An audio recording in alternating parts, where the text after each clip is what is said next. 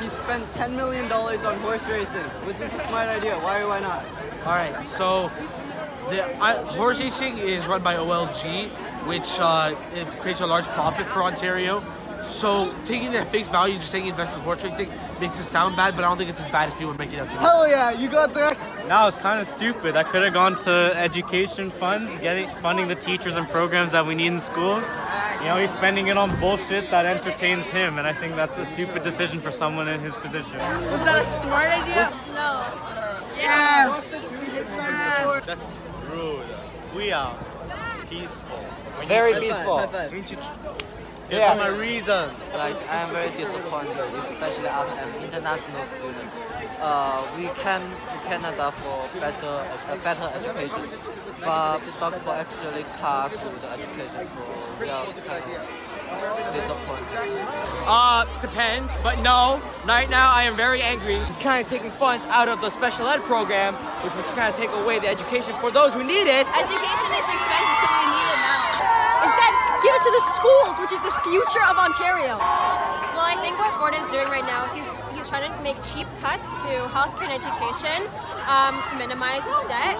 And I think that if you want to make cuts to something as vital as healthcare and education, I mean, this is not the section to do it in.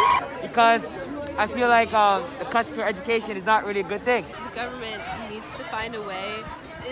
We're not necessarily saying you can't make cuts to education, but not these kinds of cuts saying that it's going to make the students more resilient. That's going to affect the kids. If you're going to cut bureaucracy, cut the salaries that the hundreds of thousands of dollars that people are making. Donna Kwan made $500,000 in a single year, and being in a smaller class, and I know the difference that it makes. And I know that this is not the right option. Other provinces don't force students to have online classes, so why is it that our government can't seem to balance the budget without degrading our education?